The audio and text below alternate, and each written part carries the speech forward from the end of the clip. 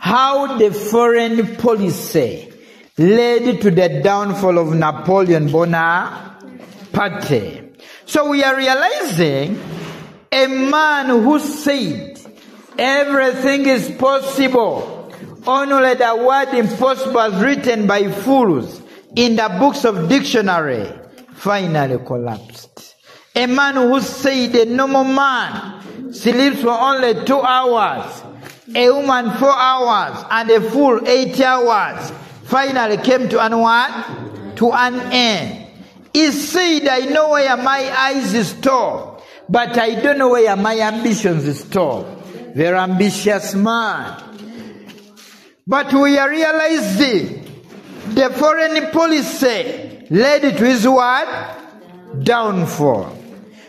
For example, we are saying the collapse of the League of Alliance of Armed Neutrality of Russia, Denmark, Prussia, and Sweden. It is said at one time Napoleon designed a treaty or an alliance of armed neutrality where he convinced Russia, Denmark, Prussia, and Sweden that when a country attacks France, you are supposed to be what? Neutral, altogether. You don't support France and you don't support that what? Country. But when this League of Alliance collapsed, it meant that those countries had to side with Napoleon's enemies. And this later led to the downfall of Napoleon Bonaparte. Then the involvement in the Battle of Trafalgar against Britain reigned in Napoleon's naval force.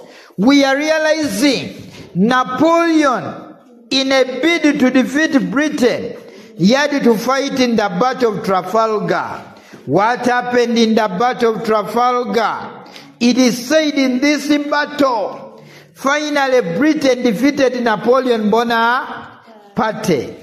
And this was a very great step towards Napoleon's what? Downfall. Another one, the dynastic policy of employing his brothers and friends as the kings of several states in Europe. For example, Jerome Bonaparte was made the king of Westphalia. Joseph Bonaparte the king of Spain. So we are realizing this made many people to rise up against him because he was employing his brothers and what? Relatives. And this made him to create so many enemies. Then Napoleon won his continental system. In the continental system, in a bid to defeat Britain, he designed an economic what? Strategy. Where he refused the countries to trade with what? With Britain. And by this time, this made Britain to ally with other countries to fight Napoleon Bonaparte. Even the traders could not survive in France without a country called what? Britain. So they rose up against Napoleon Bonaparte. Another one, the imprisonment of the Pope Pius VII in 1809. So we are realizing Napoleon told the countries not to trade with Britain, but Pope Pius continued to trade with what? With Britain. Napoleon imprisoned the Pope. And by this time, this made him to lose support of the Catholic Church. Since the Catholics were many, this was a great step towards Napoleon's unpopularity and finally led to his what? Downfall. Another one, the invasion of Russia in the Moscow campaign of 1812. I can tell you, this was a strategic mistake. Russia continued to trade with Britain. Napoleon declared the war on a man called Alexander I. In where? In Russia. The Russians heard that Napoleon's soldiers are coming. They deserted the city.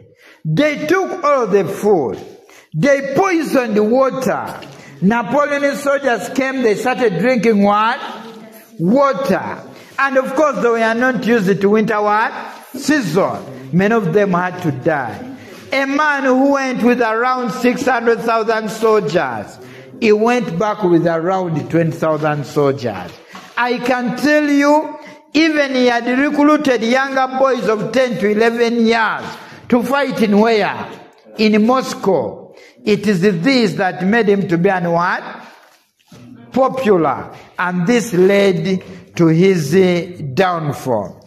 Then the defeat of Napoleon French forces in the Peninsular War. It is said Portugal continued to trade with what? With Britain. So Napoleon declared the war against Portugal, but he passed via Spain altogether to attack what? Portugal. When he was moving from Portugal back to France, he realized that the king of Spain is very what? Weak. He said, I'm overthrowing you to do also. And by this time, this annoyed the Spaniards. They allied with Portugal. And finally, they defeated Napoleon Bonaparte. And this led to his what? Downfall. Then, the miscalculation of Napoleon in the Battle of Nations at Leipzig. It is said Napoleon thought that he had a great army to fight at the battle of where? Leipzig. But what happened in this battle? It is said many of his soldiers had to be killed altogether. This explains why in the other wars that came later, Napoleon had to be what? Defeated. So I can tell you the miscalculations he made in the battle of Leipzig made even smaller states to rise up against him. And this finally led to his downfall. Then we are realizing the involvement of Napoleon and his defeat at the Battle of Waterloo. Let me tell you, at Waterloo, nations allied together to fight against Napoleon Bonaparte. At Waterloo, Napoleon was defeated. When he was asked why he was defeated in the Battle of Waterloo, he said, when a man seeks death, he cannot find it. Bullets were everywhere, behind and in front, but there was no bullet for me. So they forgot Napoleon's bullet. I can tell you, finally he was defeated. Another one, Napoleon's attempt to destroy Britain's trading empire. We are realizing in the continental system, Napoleon wanted to destroy Britain's what?